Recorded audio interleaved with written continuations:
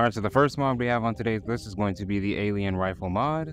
I've never covered this mod, I believe, so this is going to be a newer mod to me. So the Alien Rifle mod, essentially, so if y'all remember, there is a alien rifle that you can scan in one of the precursor bases later on in the game. I believe it's like in the disease research facility. I might be wrong on that, but there's an alien rifle that you can scan down there, but you can't actually use it in the game. So this mod adds that alien rifle into the game, and it allows you to actually craft it so you can use it. So let me shoot a stalker with this, see if it gets it instantly.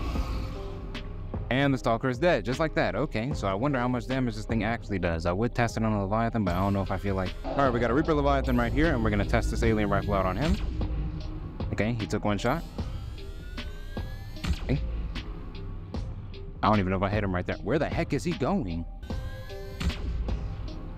That's another shot. Hit him again. Okay, this thing doesn't do an insane amount of damage. I shot this Reaper like at least 4 times with this thing, and he is still kicking. Other than that, the alien rifle isn't really like practical. It's more of like a fun item to use and not really like something practical that you would actually want to use during a playthrough and whatnot. So that's why it ended up at the 10th spot on today's list. But yeah, with the alien rifle done, we can head on to the 9th spot on today's list. Coming in at number 9, we have the map mod. Very simple yet effective mod. So the mod, all it does is it adds a little mini map that you can look at. If you pull up your PDA and you go to the beacon manager over here, there's like a little toggle section on the top right corner. You can toggle between your beacons and then the map. So as you explore around the map and whatnot, it'll pick up the area that you go over. So since I've been over in that little grassy plateaus area. So now, if we look at the map, because I've went around, we can see that it picked up a whole lot of, terrain and whatnot. So you have to stay near the actual floor biome that you're in for the map to actually pick up. You can't just go along the surface. And as you're going around the terrain, if you pass a certain landmark, as we can see, I passed a few wrecks. We got this wreck right here, and it even tells you the depth of the wreck. So this one's 76 meters. We got one over here is 23 meters, 24, 25, 36, 23, Seamoth, Life Pod. So any major landmarks that you pass, they'll pick up on the map and they'll automatically mark it and show you the depth. So that's also pretty awesome. And whenever you're hovering over a certain spot, let's just go to this wreck right here. If we go to this wreck, it'll show me the coordinates of the spot that I'm looking at. The way the map looks, it's not like some basic map. It's like super detailed, so I really like that as well. But yeah, the map mod is number 9 on today's list, and with that, we can head on to the next mod. All right, so the next mod on today's list is going to be the hull reinforcement fix mod, and I made a whole video on why I thought the hull reinforcement upgrade was completely useless and garbage and whatnot. This mod completely fixes the hull reinforcement and makes it actually useful. As we all know, the hull reinforcement module in the base game of Subnautica only reduces collision damage for both the prawn suit and the Seamoth, so it'll only reduce damage if you're bumping into stuff. And given how open Subnautica is, the chances of you just randomly bumping into stuff are slim to none unless you're in like a tight cave. Our vehicle fabricator in our moon pool, and we check the fabricator. We go to common modules, we'll see the trash hull reinforcement right here. This one is the bad one, this one you don't want. And then under it, we'll see the ones that the mod adds. We have the Mark II hull reinforcement and we have the Mark III hull reinforcement. These two are actually good because they actually reduce overall damage, whether you're colliding into things or whenever you're taking damage from creatures. All right, we're gonna test this on a Reaper Leviathan, and we're gonna let a Reaper Leviathan grab me. We're gonna observe how much damage the Reaper deals to me without the hull reinforcement module on, and then we're gonna observe how much damage it does when I do have the new hull reinforcement on, and we're gonna see the difference. Better watch. He does about 8 damage per tick, and we can see he's doing a lot of damage to me right now. 24. Okay, let go. You're gonna destroy my vehicle now. Come on. Thank you. Grab me. Grab me. Don't stop weaving me, bro. Grab me. All right. As we can see, I'm only taking 4 damage per hit. Down to 78, 73, 69, 64, 60, 57. He was doing almost half damage compared to what he was doing when I didn't have this hull reinforcement module on, which is what the base game hull reinforcement should do. So this mod, essentially, it takes the base game hull reinforcement, all the issues with that, and it fixes it by actually making it reduce damage instead of just trash collision damage that, barely anybody's gonna collide into stuff with. And yeah, with that, we can head on to our next mod. All right, so the next mod we have on today's list is going to be the Vanilla Expanded mod, coming in at number 7. Doesn't add like like a crazy amount to the game, but it does add a few new things. And as we can see, one of the main things it adds right here is going to be the large solar panel. It's going to not only produce more energy, you know, like more solar energy from the sun, but it's also going to do that at a faster rate. And as far as interior modules go, it does add some new stuff under the interior of your base. So we have the cabinet, which has 9x9 storage space and it is larger than a locker. And as we can see, it's right here. It also has its own animation when you open it. That's very nice. I really like that. And then we have the sci-fi crate, 7x8 storage space, and it's also a little larger than the space that a locker has. It also has its own animation when you open it. All pretty cool. And then we have the locker giving us 6x8, which is, you know, standard. And then finally, we have the battery. What was I about to say? We have the battery powered generator. You can only put regular power cells in because it won't take the ion power cells. So just keep that in mind. But whenever you have the power cell inside, it'll instantly start generating energy for your base. All pretty nice. Now, the other thing about this mod that I would like to mention is the fact that the mod creator, this is not all that's going to be in the mod, and they are planning to add some more stuff to this mod. As I was reading on the Nexus website, what was it? I think it was some turrets that you can put on the outside of the base, and they're also planning on adding a base attack system. I guess it will like change the behavior of the creatures in the game so that they would come over like every so often and attack your base randomly, and you would have to defend your base. You know, it's going to add some sort of tower defense element to Subnautica, which sounds pretty cool. Be on the lookout for that. That is the vanilla expanded mod, and with that we can move on to number 6 on this list. All right, so coming in at number 6, we are going to be looking at the resource monitor mod. Now, what this mod essentially does is it adds 2 new buildables for your base. We have the resource monitor large and we have the resource monitor small. You see the difference between these two. One's big, one's not. But what this mod does, it adds this resource monitor to your base, and whenever you build it in your base, no matter what you put in your base, so let's say I have like a locker on the other side of my base, which I do right now because there's no lockers in here, and that locker is filled with items, it'll show you all the different resources that you have in your base and whatnot, and there's different pages. So if you have a lot of stuff, you'll just have to cycle through the pages to see all your resources. And the other cool thing is not only does it show you all your resources, you can also walk up to the monitor and all you have to do is click, and you can just take whatever resource you're looking at from the monitor and it'll go straight to your inventory. I really like this mod because it saves you a ton of time.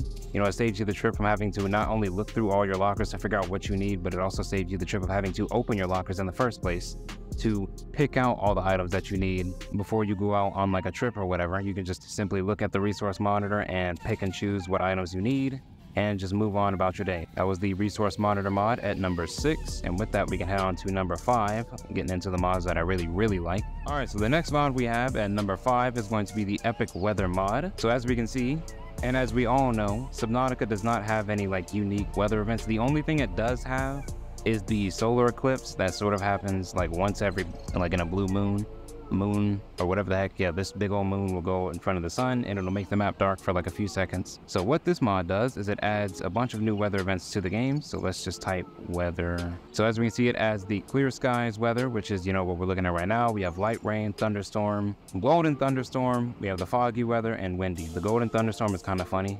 I want to show you the thunderstorm because it's my favorite one. So weather thunderstorm. And now we can see it's going to start raining, map's going to get a little darker, and we should be seeing some lightning in a few seconds.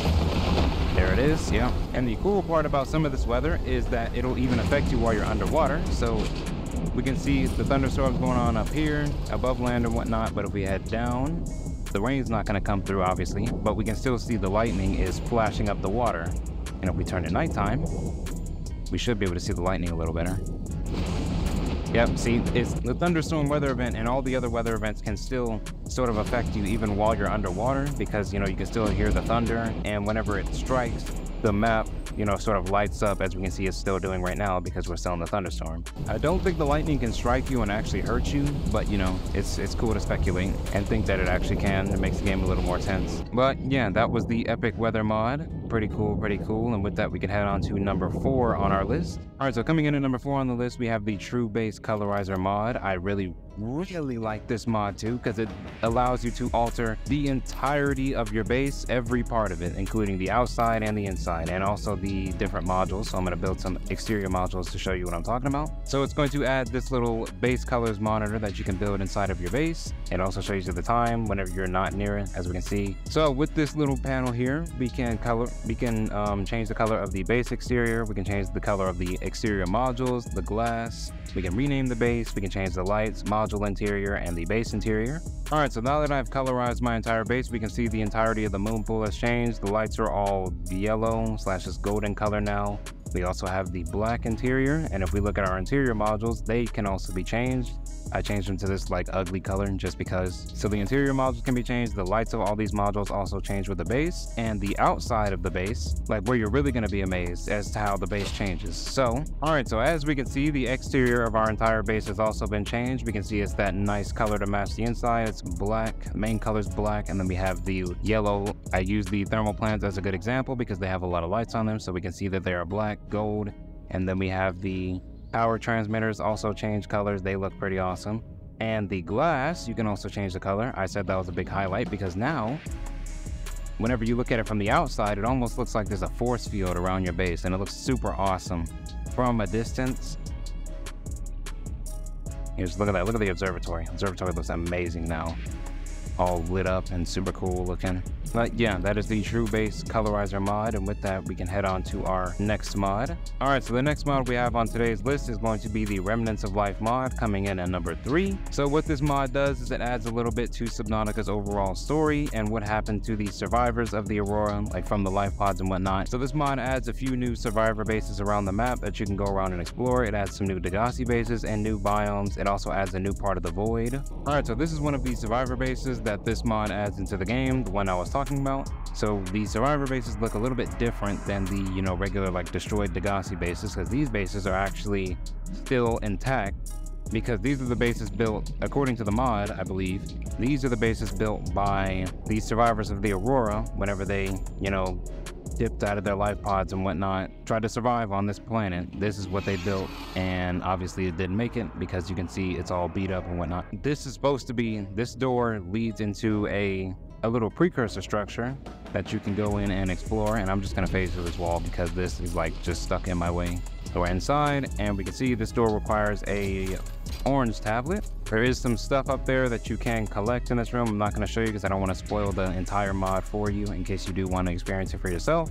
But yeah, it's just an example of what this mod brings to the game. Brings some new precursor structures, some new survivor bases that you can explore, and some new Degasi bases. And it also adds part to the Void called the Void Steps, so that's also pretty nice. But yeah, with that we can head on to the next mod on our list, which is going to be number 2 for the top mods in Subnautica. Alrighty, didn't even have to go far. So the next mod on this list is going to be the De-Extinction mod. This mod adds, just like the Remnants of Life mod, the Remnants of Life mod adds a ton of new structures and whatnot that you can explore to Subnautica. This mod, the De-Extinction mod, adds a ton of new creatures that you can encounter into Subnautica. Into Subnautica? What? There's a ton of creatures that you can encounter in Subnautica. So what we're looking at right now are the Grand Gliders, which are found in a few biomes around the map. All the creatures from this mod spawn naturally, you know, in different biomes throughout the game, and there is a Leviathan that this mod adds to. I'll show you that in a second. Stellar Thalassians over here, they're like the reef backs of this mod. They essentially just swim around super slow. They kind of just chill out. They make super freaky noises, and they look super cool doing it. So yeah, Stellar Thalassians, and there's also a second version of them. There's one found in these like surface level biomes, and there's also one in the Lost River biome. So pretty awesome. And the Leviathan that I was talking about that this mod adds is called the Gulp Leviathan. I'm gonna go in invisible mode, because even though I have the damage turned off, he can still eat me, which is pretty annoying, but you know, it's whatever. So this is the new Leviathan that this mod adds into Subnautica. It's called the Gulper Leviathan, and what he essentially does is he gulps up anything and everything in his path. Our player, the character that you're playing as, is small enough for the Gulper Leviathan to simply just open his mouth and swallow him whole, because he has a whole animation where he does it. And there's a baby Gulper Leviathan that you can find randomly around the map. I think he doesn't have like a specific spawn location. It's kind of just like if you can find him, then you know you find him, and you can also pick him up. That's also pretty nice. I believe it's either 17 or 19 creatures that the De-Extinction mod adds to Subnautica, so you are most definitely going to want to check this mod out. All right, here he comes. Come on, man. There we go. And he ate. And with that, we're going to move on to the number 1 mod on this list, in my opinion, and what I think is the top mod for Subnautica. And for the top mod on today's list, we are going to be looking at the Seal Submarine mod, coming in at number 1 on this list. But this is the biggest submarine mod that, you know, the general public can access, because the other like super big submarine mod that I know of is the Atlas, but I'm pretty sure not everybody can get that mod. It's only like certain people who have access to that mod. Yeah, we have the massive Seal Submarine. It has a big old docking bay in the back right here, and you can dock your sea moth and your prawn suit in here. Now the sea moth is docked, we can move it around and whatnot, but whenever we get out, it's also, we can see it's being held together by this little, I guess you can call it like an electromagnetic field, whatever your sciencey terms would be for this. It's being held together by this electricity. Seal Submarine comes with its own upgrades, so we have the depth modules right here, we have the solar charger module, and then we have the speed and thermal charger module. All pretty nice. This thing runs on, what is this, 1, 2, 3, 4, 5, runs on 10 power cells, so it's quite hefty on energy for you to actually build. You can build in basically every part of the submarine, even this little bay right here. You can actually build stuff in. You can build stuff in here. Submarine is highly customizable. We have a hatch right here that we can get in and out of the submarine from the top. And then we have the bridge, you know, the command center of the Seal. It's got a little area you can stand up here, and it comes with its own little scanner room that you can move around. You can move this map around and whatnot. As far as I know, you can't change the color of the Seal Submarine. Oh my gosh, I'm up on the land. As far as I know, you can't change the color of the Seal Submarine, but you know, I might just be missing something or something. So if you can change the color and I'm just missing something, feel free to let me know. But yeah, that is the Seal Submarine, coming in at number 1 on this list because I really like giant vehicles in this game, and the Seal Submarine really scratched that itch. It scratches it perfectly actually, because it's super customizable as well on the inside. If you had some different thoughts than me, feel free to share in the comments below and we can talk about it, because that is 100% fine. If you may have a different opinion, you know, we all have different opinions on stuff, and that's what makes conversations interesting. And other than that, that is what I had for y'all. Thank y'all for watching. I will see y'all on the next one. Peace.